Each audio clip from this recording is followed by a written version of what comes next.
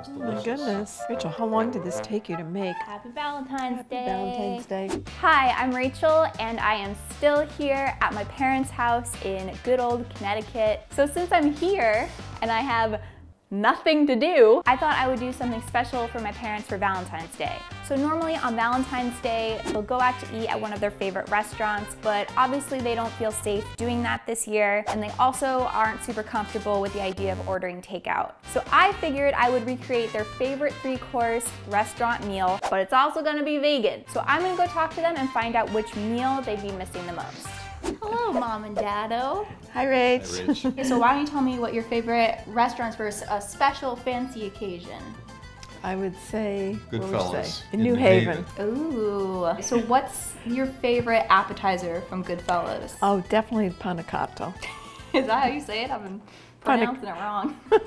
So what's in that? Scatolin beans and cannellini beans cooked together with garlic and a little Parmesan cheese and bread, baked so it gets a little crunchy on the top. It's delicious. What would you have for dinner? They have a very delicious scallops with a thin spaghetti and a red pepper sauce, which is just out of this world. You know he's going all out when he's ordering some seafood. It's a big deal. It's a crazy day for Dad. What would you have for dessert? I love cheesecake, and they have an amaretto cheesecake. Ooh, you do love amaretto. That's like the almondy flavor, right? Yes. Okay. I love almond flavor in anything. Almond? Merle makes fun of me because I got it from her! Daddo, and you like this cheesecake too? The cheesecake at Goodfellas is just super delicious. And there's a really rich, dark chocolate ganache on top. I love it.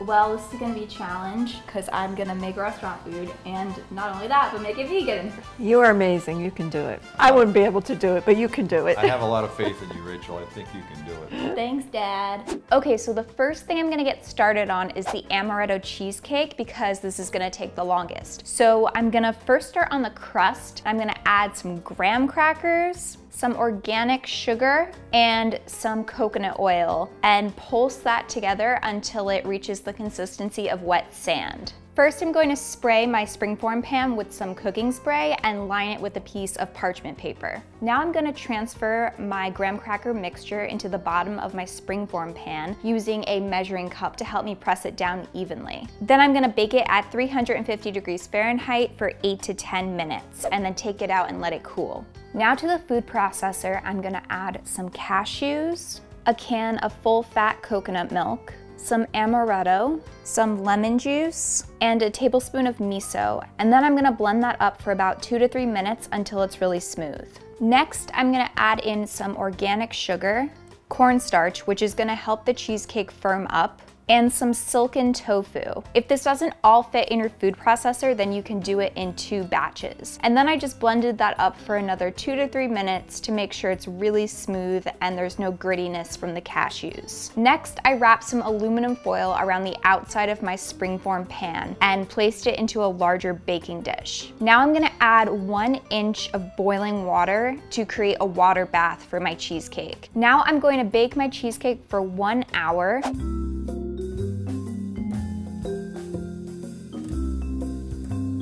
So while that's chilling, I'm gonna get started on my appetizer, which is the panna cotta. And so the first thing I'm going to do is make some homemade vegan Parmesan cheese. And I mean, if you really just wanna go to the store and buy yourself some vegan Parmesan, do that. But this is really just for if you have some extra time on your hands because you haven't seen another person your age in over 2 months, then this is for you.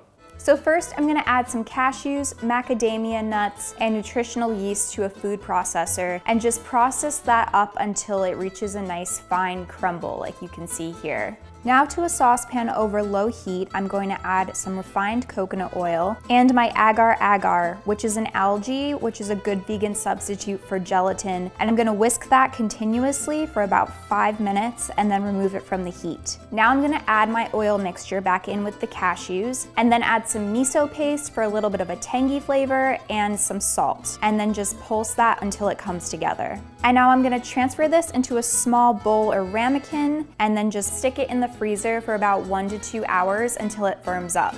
Okay, so now I'm gonna get started on the panna cotta part of the recipe. To a saucepan over medium heat, I'm going to add some olive oil and about 3 to 4 cloves of minced garlic. And I'm just gonna saute that for a couple minutes until the garlic is fragrant. Then I'm gonna add in my escarole, which I washed really well to just get all of the dirt off of it. And I'm just gonna let that cook down a little bit so it's not taking up so much volume in the pan. And then I'm gonna add in my drained cannellini beans and some salt. Throughout this whole recipe, I'm just kind of winging it with the salt and the olive oil, so you can use as much as you want depending on what your preferences are. Then I stirred that all together, added a splash of water, covered it, and let it cook down for a few minutes. So now that the escarole has wilted down a little bit, I'm gonna add in my cubed bread. I used ciabatta bread, which I toasted in the oven for about 10 minutes. But if you have any stale bread lying around, this is the perfect recipe to use it in. I'm gonna add another healthy drizzle of olive oil here, a little bit more salt, and some water, and just mix this all together. I know my mom likes it a little bit more toasty, so I'm gonna use a little bit less water than they did in the restaurant recipe. And now I'm just gonna cover this again and let the bread soften up. Now I'm gonna add some black pepper and some red pepper flakes and stir this all together. It looks like it's cooked down nicely, and now I'm just gonna transfer it into my baking dish.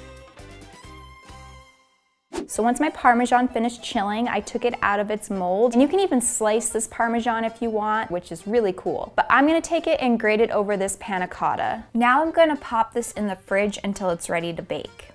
Okay, so now I'm gonna start on the scallop pasta with red pepper sauce. For my scallops, I'm actually gonna take a page out of Merle's book, and I'm gonna use king oyster mushrooms to make the scallops. So the recipe calls for 4 king oyster mushrooms, but these are freaking enormous. But that will be good because the scallops will be pretty big then, just like they are at Goodfellas. So the first thing I'm gonna do is cut off the tops of these mushrooms, and then I'm gonna slice them into pieces about 1 inch thick. Now I'm gonna make a marinade for our mushroom scallops. So I'm gonna add a half of a nori sheet torn up into little pieces, some lemon juice, and the zest of 1 lemon. I'm just using a microplane here, some organic sugar, white mellow miso, salt, some rice wine vinegar, and a neutral oil like canola or grapeseed oil. And then I'm just gonna mix that all up and set it aside. So to a medium pot, I'm gonna add some water, lemon juice, the other half of my nori sheet torn up into pieces, organic sugar, salt, and some low sodium soy sauce. And then I'm just gonna bring that to a simmer and just stir it to make sure all of the sugar is dissolved. And then I'm gonna add in my mushrooms and cook them for about 4 to 6 minutes or until they're soft. And then I'm just gonna remove them with a slotted spoon and transfer them right into my marinade, and then pop them in the fridge for 2 to 4 hours. So while those are marinating, now I'm gonna get started on the chocolate ganache sauce. So to a microwave safe bowl, I'm going to add 2 cups of dark chocolate chunks and a half a cup of canned coconut milk. Make sure it's the full fat canned kind. Then I'm gonna microwave this for 2 minutes, stirring it halfway through. And you should have this great, thick, chocolatey consistency. And now I'm just gonna add in 1 tablespoon of my amaretto and stir this all together and set it aside. Okay, so I just took my cheesecake out of the fridge and I removed the springform pan. And now I'm going to just pour my chocolate ganache sauce on top. Ooh, this looks so good.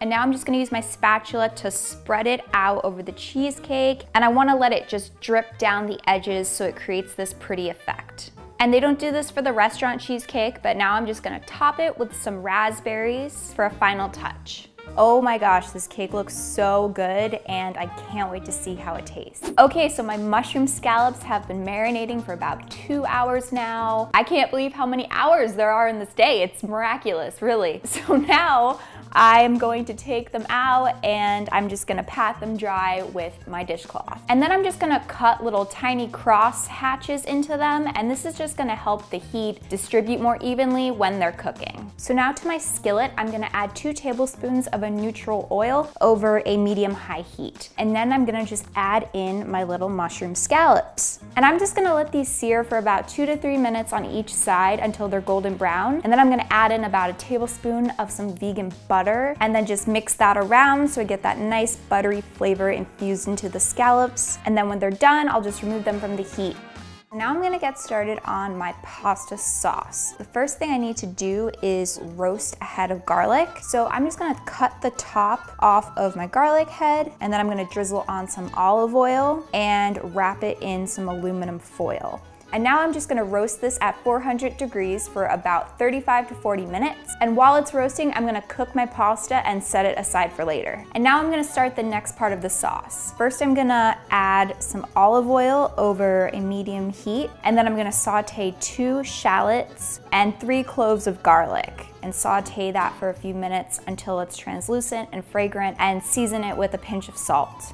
Now I'm gonna add my shallots and garlic mixture to a blender, along with my roasted garlic, some roasted red peppers, vegetable broth, coconut milk, nutritional yeast, cornstarch, a little bit of paprika, and some salt. And then I'm just gonna blend that all up until it's really smooth and transfer it into a saucepan over low to medium heat. Now I'm gonna let this cook for about 5 to 10 minutes until it warms through and the cornstarch helps it thicken up. And then I'm gonna add in my pasta.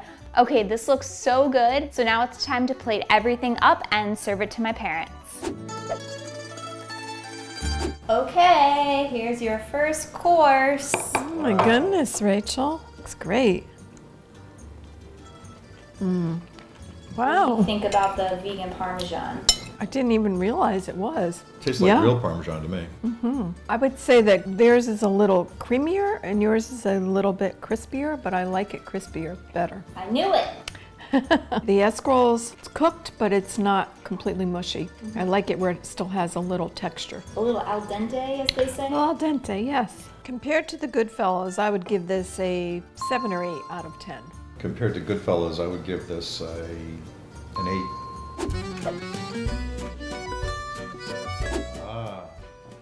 Your next dish pairs well with a white wine. The finest Kirkland brand. Happy Valentine's Day. Salute. Oh, look at that, Roasted Rachel. red pepper pasta with sea scallops. Wow. Enjoy. Oh my goodness. Smells great. Yeah, these aren't scallops. They're not real scallops. No, Mom. They look like scallops. They look like scallops. Oh my God. Wow, that's good. The texture is just like scallop. It is. All right, let me go for the pasta. Definitely taste the roasted red pepper. If the restaurant version is a 10, what would you give this one? A 9. Really? Yeah, it's really, really good. Wow. Yeah, it's excellent. I actually like this better because it has more roasted red pepper flavor. And also the scallops, they're more flavorful. Okay, it's time for dessert. All right. Oh, looks good, So Rach. this is your amaretto dairy-free cheesecake. Enjoy. Definitely taste the amaretto. I'm in heaven. This is chocolatey. I'm gonna have a little raspberry on top there. I love the crust. I don't know, this creamy filling it tastes like some kind of cream. But it's vegan, so what do you think it is?